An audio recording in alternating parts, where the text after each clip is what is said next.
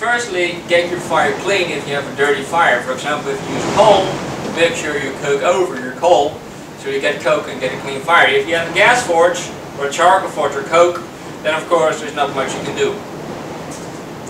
So that's what you should do. You should also have safety gear, wear something protective, maybe something over the arms, or you don't have to mind sparks. If you like sparks, then don't, but otherwise you should wear some safety gear. Wear glasses, if needed wear gloves. I rather don't. I'd rather burn myself than that the shit gets into my glove and burns me even worse. So that is just your own decision. Well, what I'm going to weld is some 8mm square stock. I'm pretty sure that you guys, especially the beginners, will have some stock leftovers. Let's say you bought about 3 feet, it's about 1 meter, and you're left with scraps. You're like, this is all too short, I cannot use it.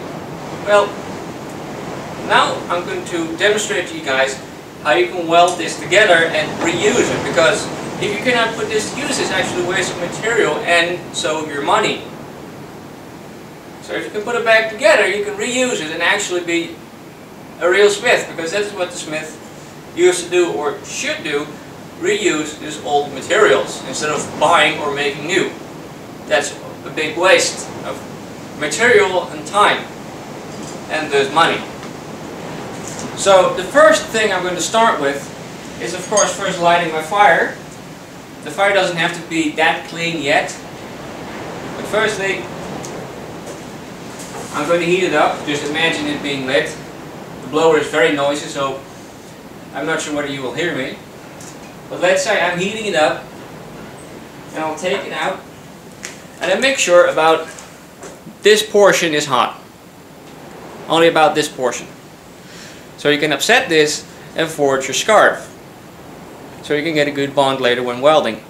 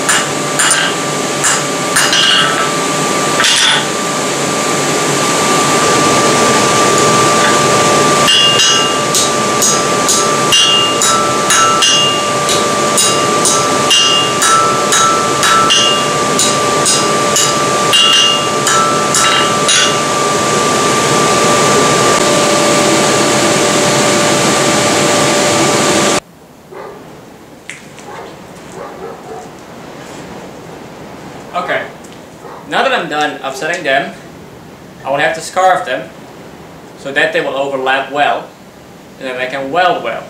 Because I can weld them like this, but there are pretty high chances that they will stick and then they could break off later, because there's a big portion here that is not touching the rest, and also the bottom piece. So I will have to scarf them. I will do that with a bottom tool, or a hardy tool actually, because my anvil, at least this one, doesn't have very sharp edges. So I will have to go to this. If you have an anvil with sharp edges, you can do it on those edges. Otherwise, I suggest you make a hardy tool with sharp corners, or make something that fits in the vise with sharp corners. So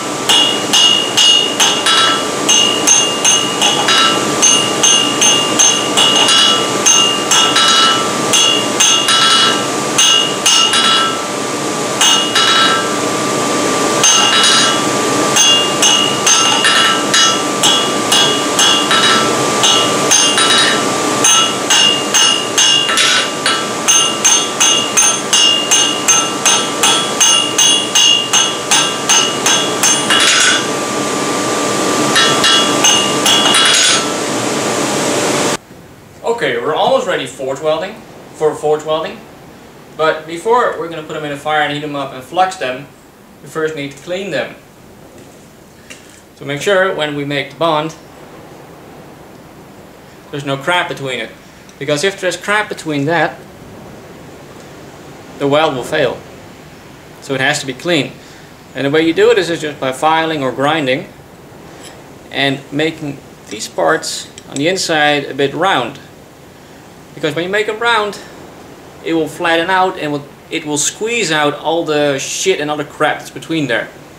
Instead of if you leave them flat, there's a chance that it will form a sort of cave, and then everything will be trapped in it, causing the weld to fail. So that is something you should mind. And that is how this should look like. Getting really tight.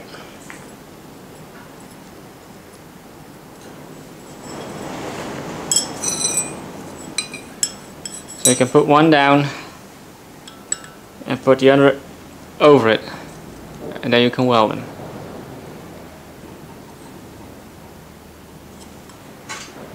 Before we're going to continue welding, I'll first briefly show what the sand actually looks like. It's really simple beach sand. It's the same crap you can buy in stores for children to play in.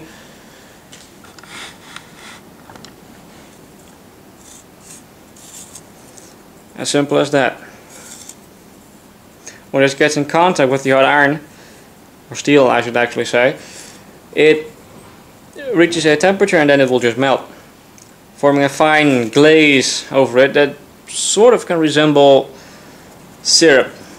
It looks like syrup on it, of course glowing hot, but it sort of looks like syrup, and it actually looks like this.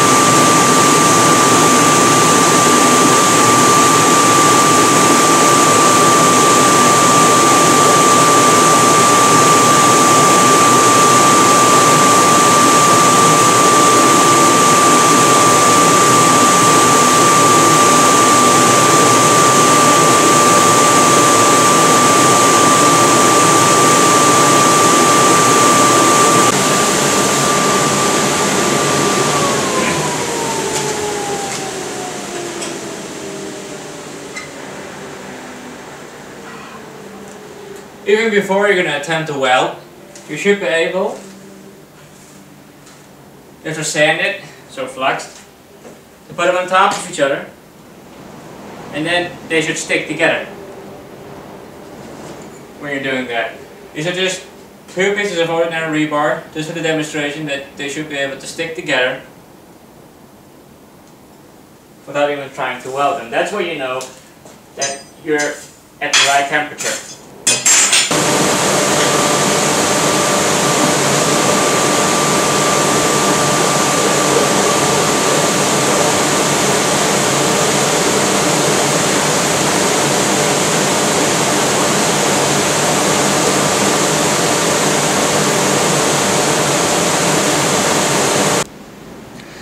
Now this is how I will be going to work. Take both pieces and put them in the fire. Heat them up to around a orange heat, orange yellowish, and then either take them out, throw on sand, or just take them out, throw on sand, or do it while they're in the fire. Look for the glaze that should be forming on them. Then put them a bit deeper, so you can make sure that this piece cannot burn off, because this is thinner, so it will heat up quicker. So make sure this is evenly and well heated, so that when you put them on top of each other, they will weld.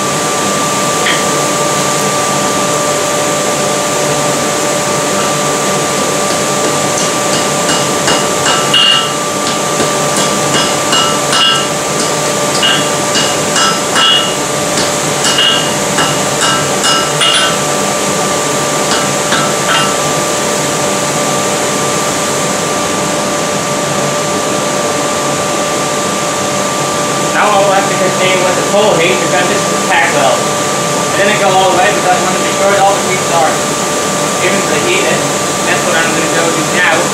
Heat them up with full welding heat, and then weld them. Yeah, same process. A little bit though, but keep heating them up, stand over it, turn, until you see some sparks. Take a good look at it, and really blends it with the color in the board. That way you know you're ready.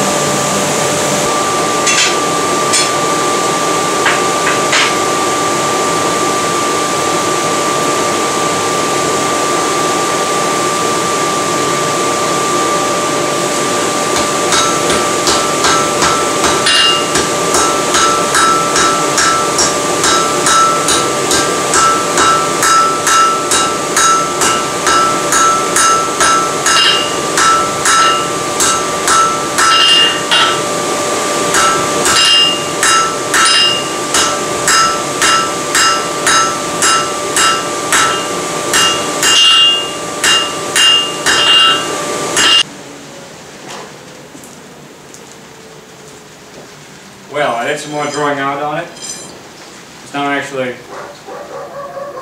full size.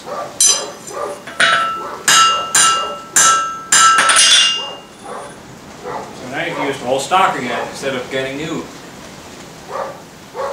And I'm pretty sure you guys are curious how good the weld is. Well, let's find out.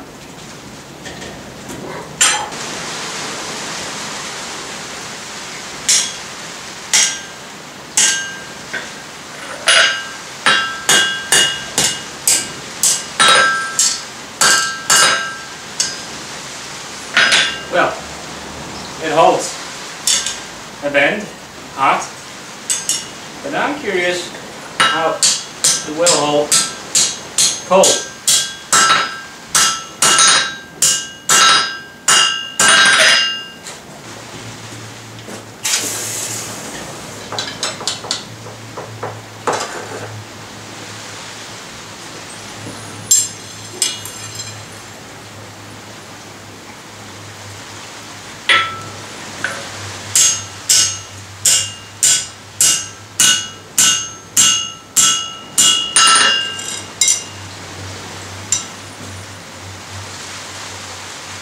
Yeah, I'd say this is okay.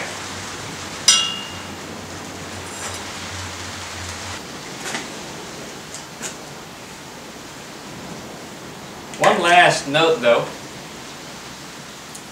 If your forge does not have a clinker breaker, then I do not recommend you forge welding with sand, because the sand will turn into a liquid and can clog up your air holes. Eventually that can cause your forge actually to stop working because no air can come in. That's the same problem I have with my angular forge, because that only has holes in it. And if those get clogged, there's no work to do. So, but anyway, this was the instructional video. I hope you liked it and I hope you learned a whole lot more.